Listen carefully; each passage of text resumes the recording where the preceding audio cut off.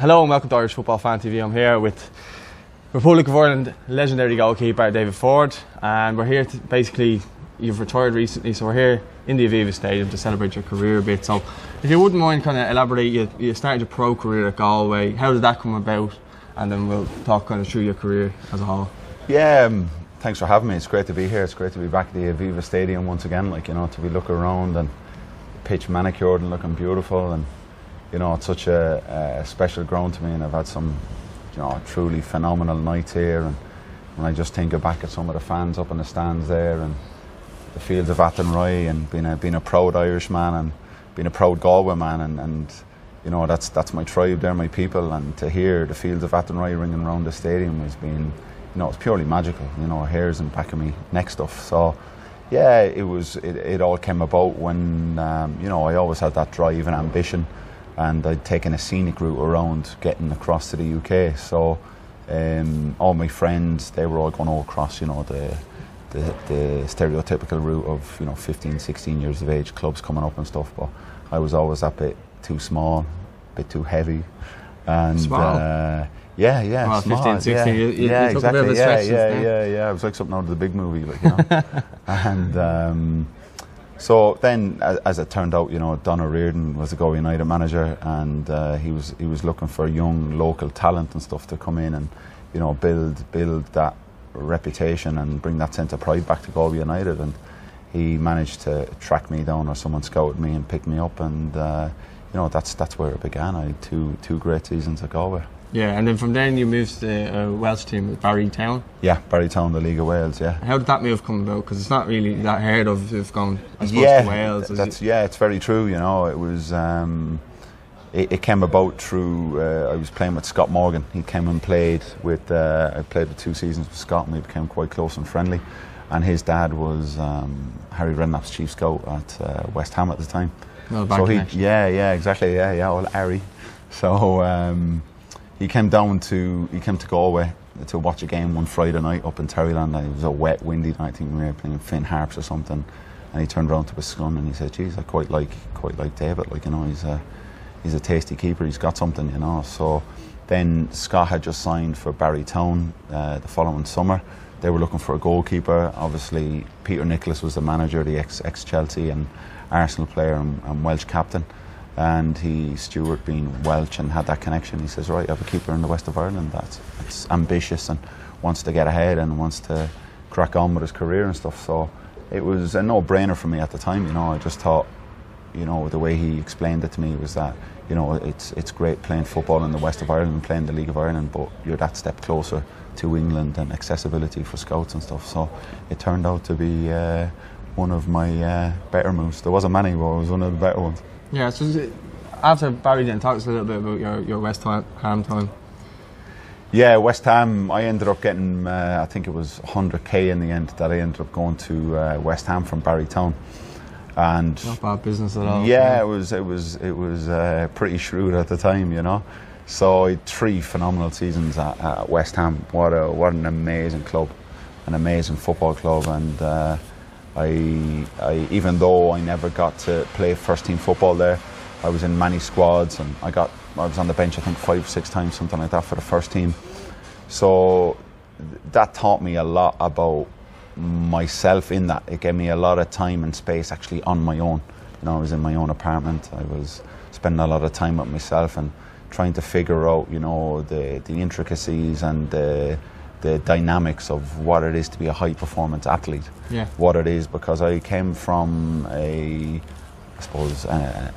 semi-pro and amateur background and stuff, so to go out to that elite level, and to have that pursuit of excellence and that drive in myself was a tough challenge for me at the time. I found it very difficult in terms of my physicality, my diet, etc., in terms of my off the field extracurricular activities, you could call them, and just in terms of my own emotional and mental well-being and stuff at the time. So it was such a huge time for me, and it's only now that I've had an opportunity, just writing my book and stuff, and it's been such a cathartic experience that I've managed to undercover the layers that the learning I actually got from that experience was invaluable. I think a lot of people as well, they just see people, they go to these clubs and they think that life is perfect, and they don't see the actual day-to-day stuff that players like yourself, like I recently interviewed Keith Fahey, and he went into detail on those types of stuff, and he kind of fell off the wagon a little bit as well with, as you say, extracurricular activities and stuff like that. And people, I don't think people really understand that people are living on their own, and they have to deal with things as well. It's not just a glamorous life of playing with a Premier League club. Yeah, 1,000,000%. It comes with a lot, and that's why now stepping into this work that I'm doing currently now around coaching, mentoring and personal development, I started to understand the empowerment of unconditional support. When you get someone with you that can relay not only about your profession and about your career, but ultimately understanding self, getting to understanding your nature of who you actually are, and how, whether I was a footballer, whether I was a janitor, whether I was a builder, whatever profession, accountant or banker, it didn't actually really matter. It was about I was being seen and being supported unconditionally from that space and from who I am.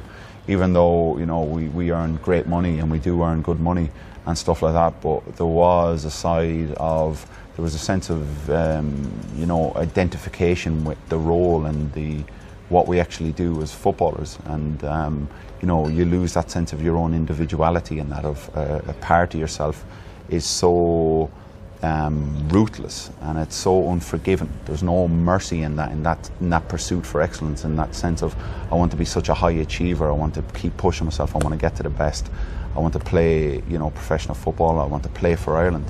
And I was ruthless to a lot of people around me in pursuit of that, but most of all I was like borderline #self-care, like, you know what I mean, or self-harm, like, that I didn't actually give myself that care that was needed for that time. I was so harsh on myself. Yeah, it's interesting to hear you say that, and it's good to hear that you're still productive and proactive in doing stuff. Your time, I suppose, at West Ham led you back to Ireland, and how did that kind of come about? That came about purely out of disillusionment and pure sense of disappointment. I came out of the training ground, I remember it well, bag on my back, and I had a phone call from a manager in the UK asking me to stay, and I just felt I just needed to come home. I needed that sense of nurturing, that sense of mothering, and I just felt that bit fragile. So I just felt, the best place for me now is to go home and reboot and stuff. 24. Oh, okay. 24, yeah, 24, young, 25, yeah, still relatively young. But at that time you actually think that you're an absolute man, and that your career is passing you by and you don't have years left. Like, if I was to look back and think, geez, I've nearly 16 years left in my career on top of that, but you don't see that at the time. You're so caught up in that spin of the now and what's happening currently. So yeah, I decided to come back to Ireland, and that was the best decision for me at the time, and I do feel it was.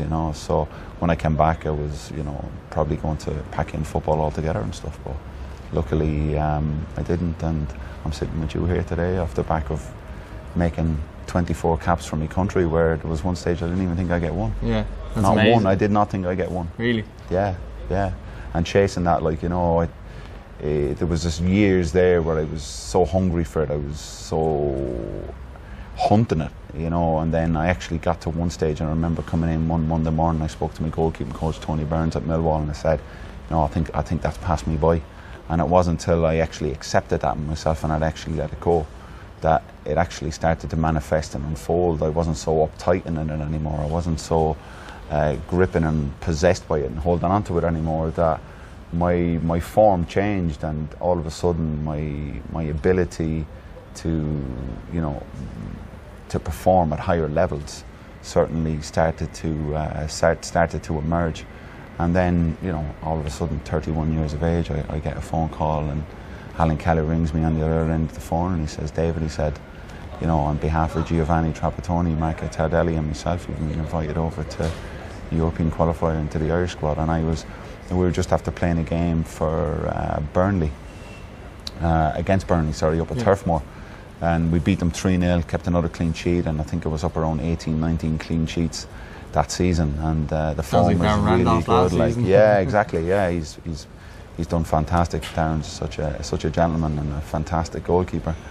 But going back to your clean sheet. Yeah, when we won that game, we were driving over the M62, I think it is, up over the moors and in Lancashire and stuff, and I get the phone call, and just the tears start to rolling from my eyes and stuff, like, you know, the sense of pride and what it meant to me personally that I finally got to achieve that, and what it meant to my family, you know. And it was, you know, it's such a huge experience, you know, what it meant to my mother and my father, and God bless my dad, you know, he passed away 3 months ago. So to be back here, sitting here today, you know, it's coming, like, you know, to the end of that cycle, and it's just honouring that space of where I've come from and where my family, and thanks to my father and my mother.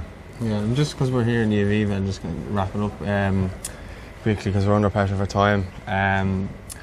What is your biggest favourite moment, I suppose, from the Aviva, playing with Ireland? Yeah, favourite moment from the Aviva. Geez, that's a great question. For me, it probably was when we actually beat Estonia in the the qualifiers, in the playoffs final. Yeah.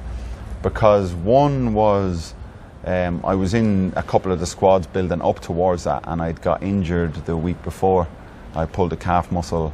I'd come over and met with the squad in Dublin on the Sunday.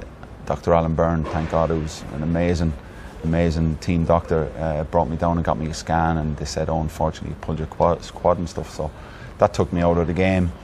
But, you know, I ended up going back, and I said, look, can't make it. I ended up going back to my club for treatment, and, you know, watching that game unfold on TV at home and jumping around. I think there was cups of teas and everything else flying around the sitting room with my wife and family and stuff, and just delighted that we'd won 4-0 and brought the game back here. But one of my best memories in my whole experience was the gesture that Giovanni Trapattoni showed, was that he got Mary O'Brien, the Chief of Operations, to ring me immediately after that game to invite me back over during the week to come and enjoy the game and enjoy the celebrations and stuff. So I thought, what a man, what a beautiful gesture, you know, that to be taken out of it under, you know, unfortunate circumstances, but then to be included back into the team, into the squad, into the celebrations of what a fantastic night that I think it was. I can't even remember how many years it was since we qualified for a European Championship. So that was a really special event for me, you know, and you know, I'll always be grateful for Giovanni Trapattoni for, you know, bestowing the Irish jersey upon my shoulders. I think that it shows the class of the man too. I think he got a little bit of a bad rap towards the end of his reign, but to get us to the Euros and so on, what an incredible achievement that was at the time.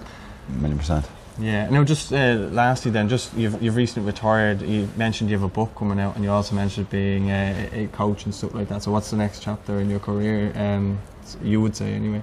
And when's the book out? So, if you want to give it a plug away there. Yeah, plug away. Yeah. Well, I've just, to be honest, since I announced my retirement and since we did the video, great video, by the way, which we shared on. Yeah. Thank you. Yeah. No, I've been just truly, you know, blown away by the support and the well-wishers, and, you know, what the Irish people have actually given me and stuff. You know, as I said, I've always been a proud Galway man, a really proud Irish man, and that sense of pride has always stayed in my heart, and it was just a way that, you know, that I could show that part of myself, what another part of me, and what it actually meant to me, and, you know, what my family, my friends, my supporters, fans, teachers, mentors, that what they've given me was a part of, you know, a creative side of myself that I wanted to explore. So now, yeah, we're into this side of my career now, and it's all based along coaching, mentoring, and personal development, and using those skills and that knowledge that have been passed down to me from some of the best coaches and some of the, you know, elite performers in the game, some of the best managers, some of the best people in football and sports. So I thought, how best can I use my skills, what I've actually learned, and my experiential knowledge and stuff, and to put that back and to